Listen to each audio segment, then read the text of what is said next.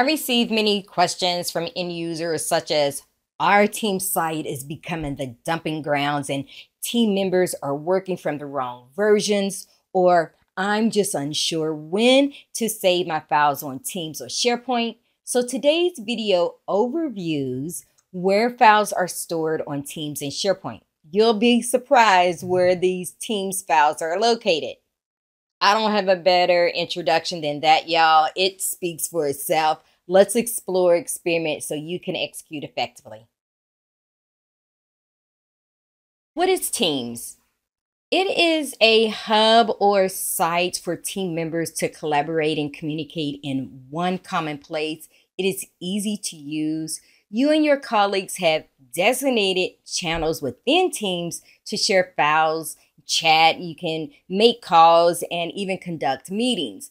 When a team site is created, a person will be assigned as the site owner to manage and grant permissions to others. So you may be a contributor or a visitor with read access to a team site. Access can also be given to guests. Let's graphically look at the Teams file hierarchy in a way that end users can understand. So the biggest misconception is that when users upload a file to Teams, they think it is saved in Teams. In fact, it is saved on SharePoint. When the site owner creates a Teams site, the system creates a library reserved just for Teams called Documents.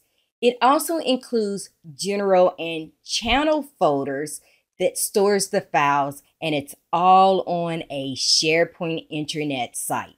Now, how many of you knew that Teams files were saved on SharePoint? Leave it in the comments below.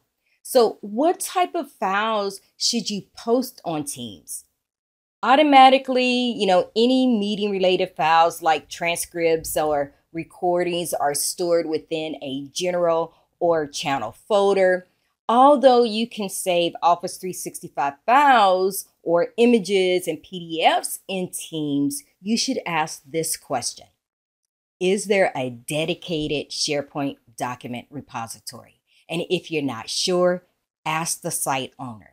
And if you are the site owner, you should pin a post, with guidance on where documents should be uploaded. You don't want your team to risk uploading duplicates or incorrect files. Imagine this. A new colleague finds a document in the post or the file tab in Teams and begins to updating the information just to learn later he had accessed an old version. Pretty frustrating, right? Let me bring this graphic to life. Okay, so I have navigated to the Teams site. I want to just quickly share the structure with you. Here we have a team site called Track Creations. It is public. Members have access to it. You will always get a general tab. It's by default. You cannot delete it. Informations are stored here as well. And when you look at these two here, we created a specific group for safety project and training. But here, let's take a look in, the post tab. This is where all the chat goes on and people are sharing documents or, links to content. If you want to find your files quickly, click on the Files tab. This will have all the documents that was included in the post located here. The one that we're going to talk about is this budget expectation. Notice the date on it as well as the version. Now, I had shared with you that this information is stored in SharePoint. The documents is a library on SharePoint with a folder called General. Let's go to SharePoint. Click on the three dots for more options and choose Open in SharePoint. Okay, so let me share with what you see here. Yes, we are on SharePoint. We are in that Track Creations public group. And by default, it goes with, navigates in the shared with us. I'm not sure why Microsoft decided to do that, but we are clearly in the Documents Library within a general folder. And notice our files here, right? So same date and version. So it's almost just like, it's just sitting in Teams. If I click on the document library, again, what you will see here, Insight Library is showing you that same structure. There could be other folders here, but you can easily, add this folder to your OneDrive if you like. And sometimes people get confused that when they see in channels up here, all this is doing is just really helping you know which folders are also located in Teams. Notice the icon here. When you hover over it, you can easily go back to Teams by clicking on this icon here. Did you have an aha moment in that last segment? If you did, go ahead and like this video and subscribe to my channel for more Microsoft tricks, tips, and news.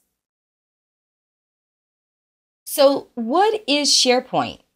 SharePoint is also a collaboration site. You can say it was the original collab site. It is a centralized knowledge repository within an intranet platform. When it comes to file management, it mainly involves storing and organizing documents and content for departments or projects, which also integrates with Teams. And as I had just showed you in the demonstration before. Now, this part is important. Not all libraries are listed in Teams. You can post links and add tabs at the top of Teams site for easy access. Let's look at this graphic again. So try to save your files on a SharePoint intranet site in custom libraries and add the links in Teams whenever possible. It's going to save so much headache, right? The old SharePoint saying is, which is still true today, when documents are stored on a SharePoint intranet, you have one version of the truth. This statement means that you will have one document containing the most recent updates. So let's go look at this in the SharePoint environment. Okay, so I am on a SharePoint intranet site. We're actually on the SharePoint dashboard that shows, what, team sites that you have access to. You can navigate to where you need to be easily. This is the SharePoint home page for track creations. It's letting me know that there is a team site that is associated with it. The site owner may have, added some information, onto a page for you to have easy access to. But let's look at this left navigation. So in the left navigations, I will have, different libraries to store my content. We've already talked about the document library that is reserved for Teams. If you have, notes within OneNote, it creates a notebook for you and some system ones as well. But what I want to show you here is if I go to that safety budget, again, with all the safety budget in this document repository, right? So here's that budget expectation. Notice the date on here. This one has a July 1st date, as well as a different version that was in Teams. So this is why it's important, for you to let your team know which, library or SharePoint site where they should store content. And what the, user should do is post the link. So how do you do that? So let's just click the document. We're going to say copy link, hit this copy button here. Let's go to Teams. We're in our post. Let's create a new post here and paste it.